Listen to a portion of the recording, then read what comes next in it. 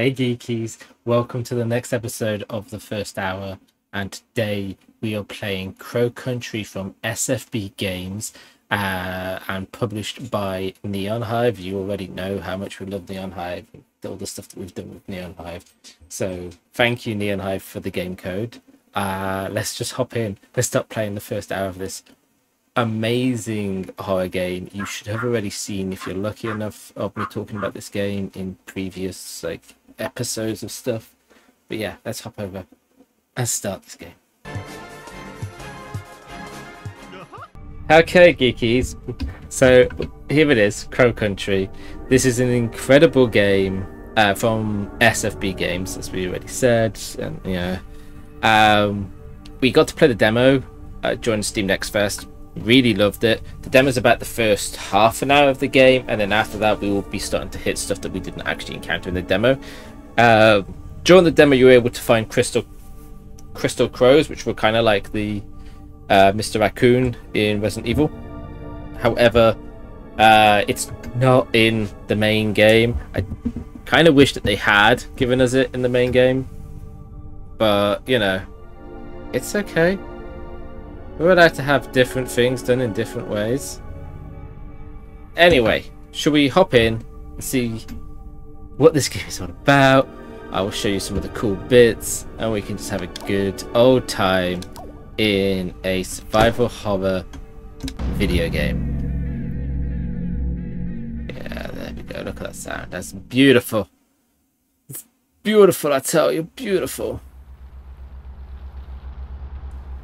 So, 2024, just today, way back to 1990, when I would have been 4 years old, tiny little Nate. If anyone asks, my name is Mara Forrest, Special Agent Forrest. That's me, don't forget. Don't mess it up. We're probably going to mess things up. I'm just going to be real with you.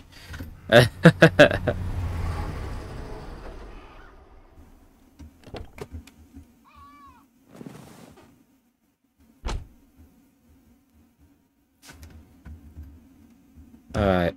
So that temporary amount of darkness while it just loads in. So here we are. We're in the parking lot of something. We're just going to collect a few of the useful items before we even embark on the adventure. So, EL Crow. We need a silver key. Alright, oh, we're going to have some backtracking. That's good. I like a good bit of backtracking in our horror games. It's an important feature.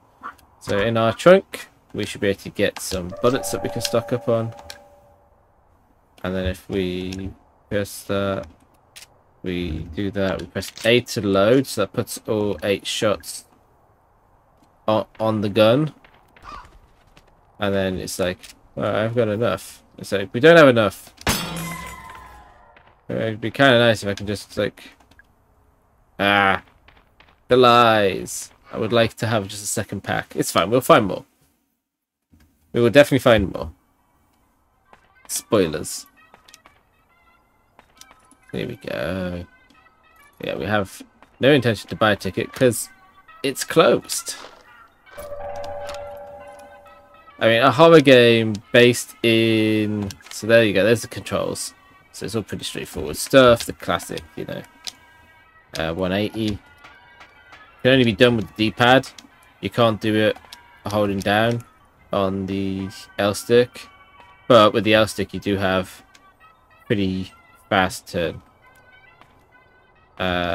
We've got tips and tricks. These are dotted all around. That's number 2. That's number 1. We've got something here. We've also got a Millie invading. Hello, Millie. Right, bottle of antidote. That's good. That's useful stuff. If we get poisoned, we can fix that. This is the other thing that we need to find. Yeah, pocket light. Nice. Now we can see in the dark. Now, there are going to be some creatures that we're going to want to turn that off on, because otherwise they will know where we are. I mean, that's just standard though. That's a horror game, right? You have to have the hidden things. So, go to this bin. Let's get more trashy goods. Medkit, nice. Okay, so we've got bandages, we've got medkits. That's the third one. When shooting your bullets will do more damage if they're closer to you. However, what's very useful to know is also if they're closer to you, they can hurt you. So it's all about just managing the distance. There's our laser sights. Now we can aim much better. This is one thing I like about the game. Is like, it's like, okay, she doesn't need the loo. This one's nasty because there's a bunch of old bones in there. We can't do anything about it. We've got a book here. Strange sightings at the abandoned theme park. Aspiring paranormal photographer Arthur Mole sent in a Polaroid he took a while back. Could it be real or just another hoax? He would be on magazine and not convinced.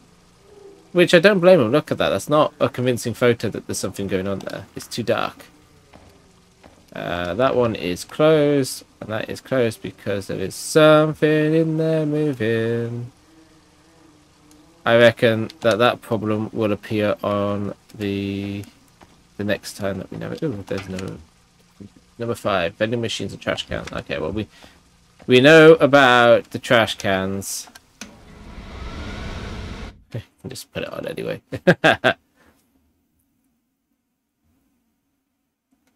As far as I know, there's no actual toilet mechanic in this game, so there won't be any needing the loo.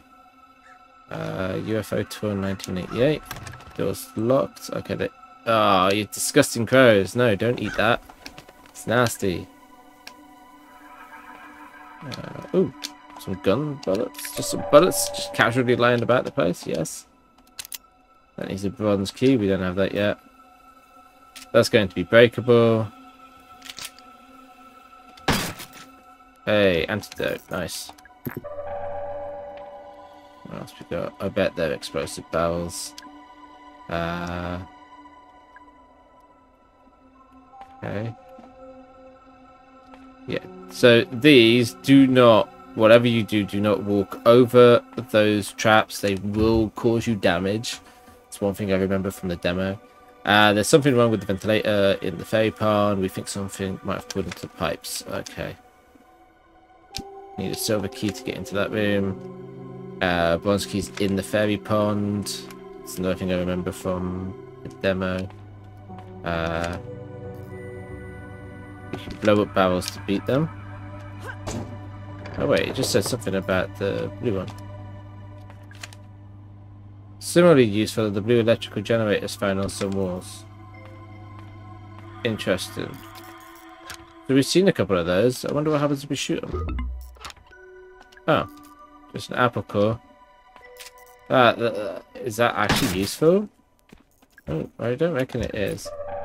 Cool, another med kit. And another med kit. The number 4. Okay, they'll take more damage if you do headshots. There's so many just items about. I kind of like that. Because like in, let's say, Resident Evil 1 and Silent Hill 1, the available items were lacking. So it made the game a lot harder.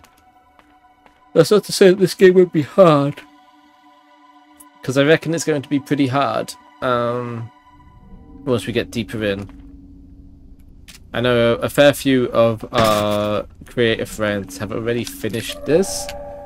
I just think that's impressive. We won't be too far behind them after we finish. So supposedly, if we shoot this, we can do something. Ah, yeah, we can injure ourselves. Hey, okay, right. L to do that. Note to self. Do not shoot the box when you're face on with it. Because that's going to go bad. Oh, hang on. House. Yeah, that's got a keyhole. I don't even need to check. That's a locked door. Right.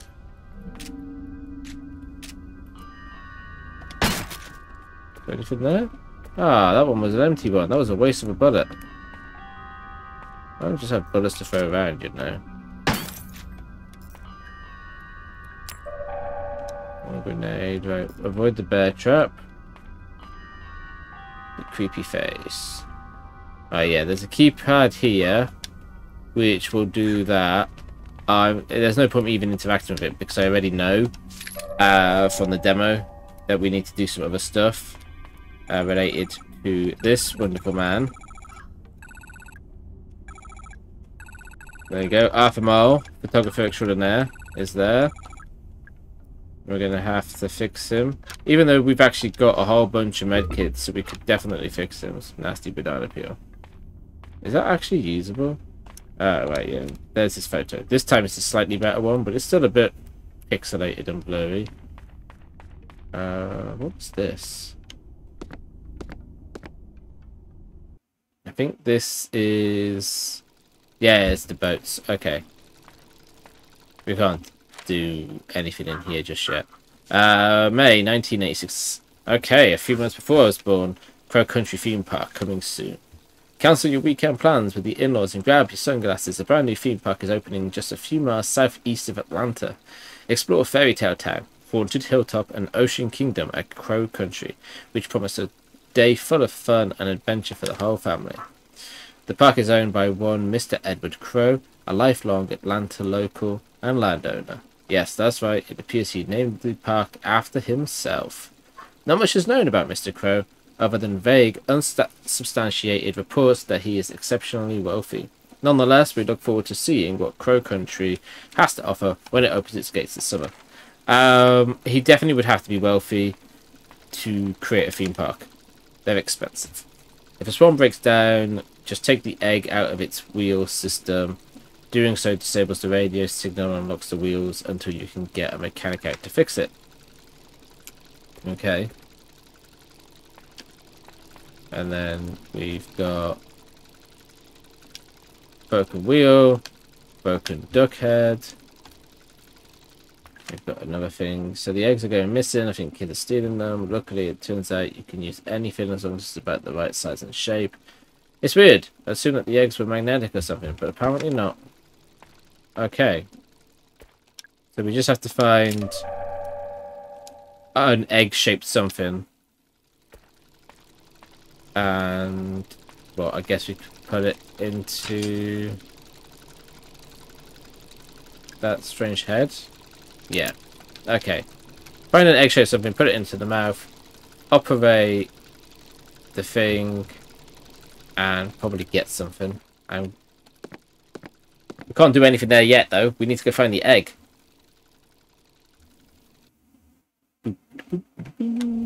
Eggs. With that. Both pin, that we can get creatures to go in there. So, right, we go ahead now. Two ways. Well, we'll go to the left. Following all kinds of standard adventure rules. Read staff memos. Yeah, okay, they get at the safe space. Humanoid enemies will take more damage if... Right, we've already read that. So... here we go. Oh, God, why am I yawning? Oh, apart from I didn't sleep well. Right. This is...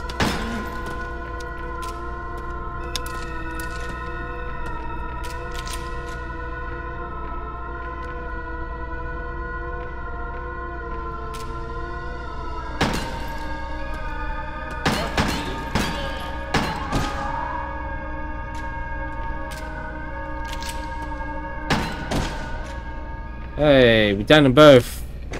Okay.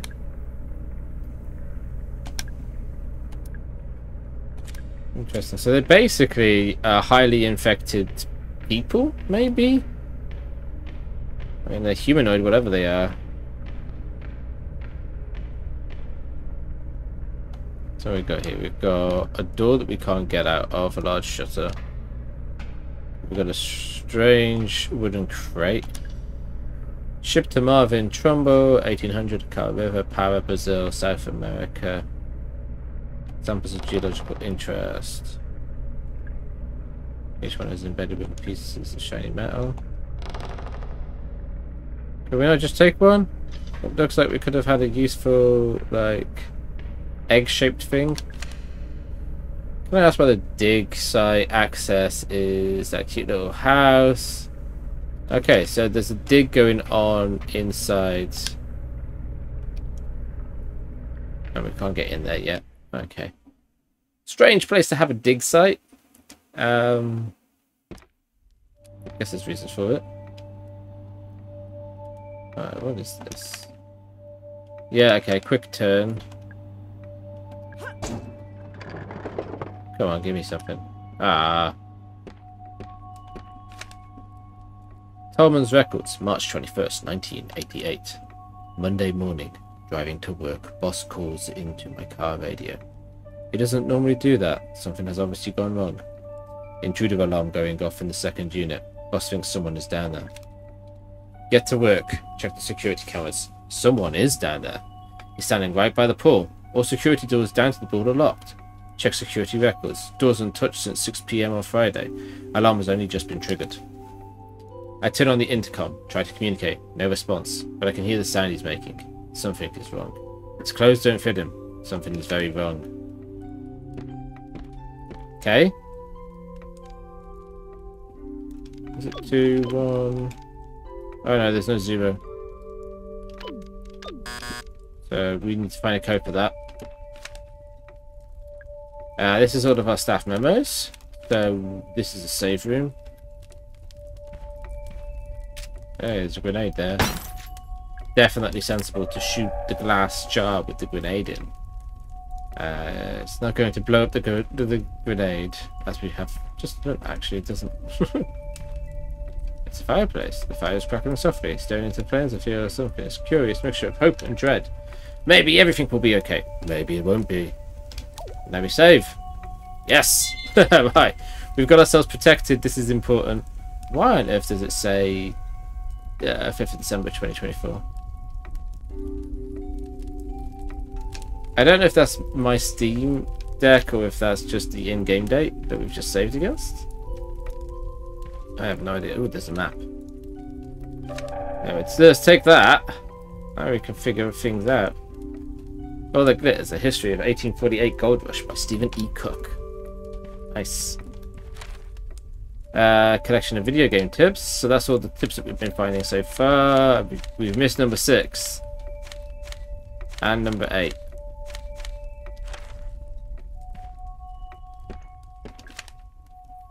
Remember to get into the ferry pond area. Say this out loud. Hear me, oh great ferry, oh fairest forest.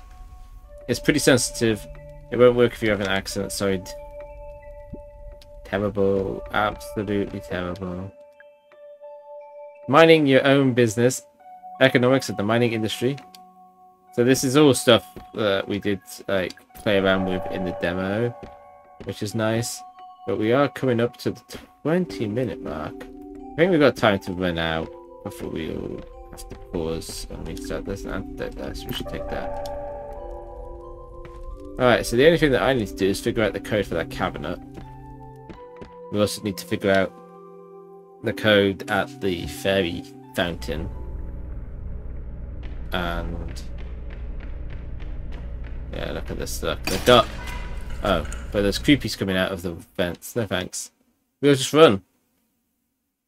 Running is a fine and valid move in survival horror games. Never, ever decide that you have to stay standard. Okay, so Cosmic Future, coming summer 1990. So we're about to expand with a cool little future piece, which obviously we didn't do. No, just a soda can. If you're looking for the machine chain, one of the swan boat people took it to fix a broken swan. I told them not to take it. They took it anyway. Can't reason with swan boat people. Important information there. Do not try to reason with swan boat people. You can't. Oh, there's a hole here.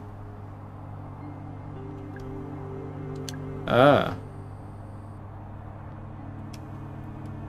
Alright, so Arthur cut his way in. Ah. Hey Ed, want some good news? I finally found a good site for a gold mine. It's in Para, northern Brazil. Just like we wanted. There's a disused mine here. The locals gave up on it years ago. It's still in decent shape, so it shouldn't be too much work to get it looking at the part. Cool. Okay, so we can't progress down that way. We should now have the map. Alright, so here we go. Look at all those locked doors. Locked doors. So yeah, we need to do something with the swan boats. That's all we know. We don't have an egg-like item yet. I wonder how we're going to get that.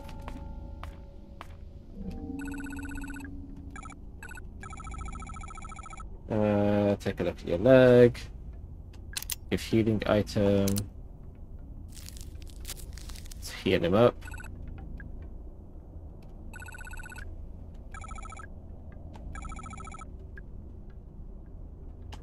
Move Arthur.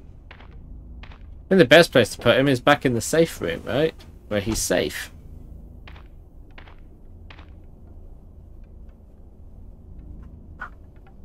Ah, or her car. That's actually not a bad idea. Your car is probably safe.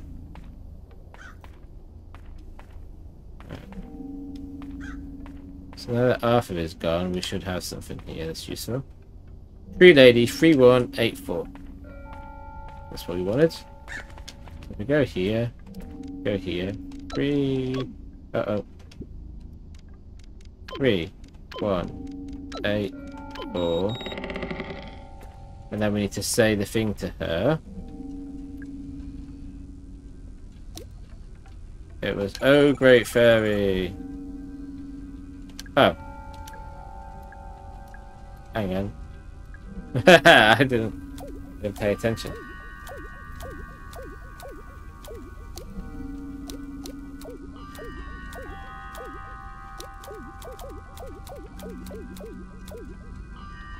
It was hear me. Oh great fairy. Of Fairest Forest. Yeah, there we go.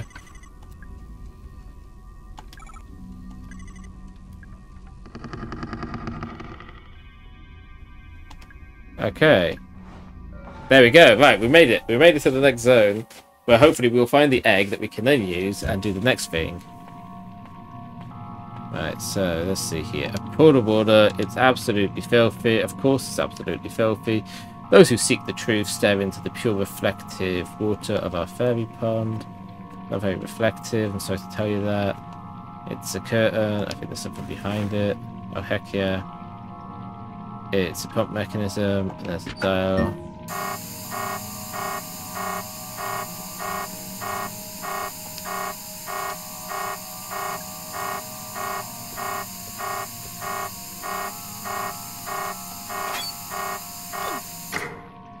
Uh-huh. Cool. We can't carry anymore. That didn't go the way we wanted. So I think there's something else over here. Anyway, we are at the 20-minute mark. Okay, so this has been the first 20 minutes of Crow Country. We will pick straight back up from this point in the next episode. But until next time, keep it geeky. Keep it geeky.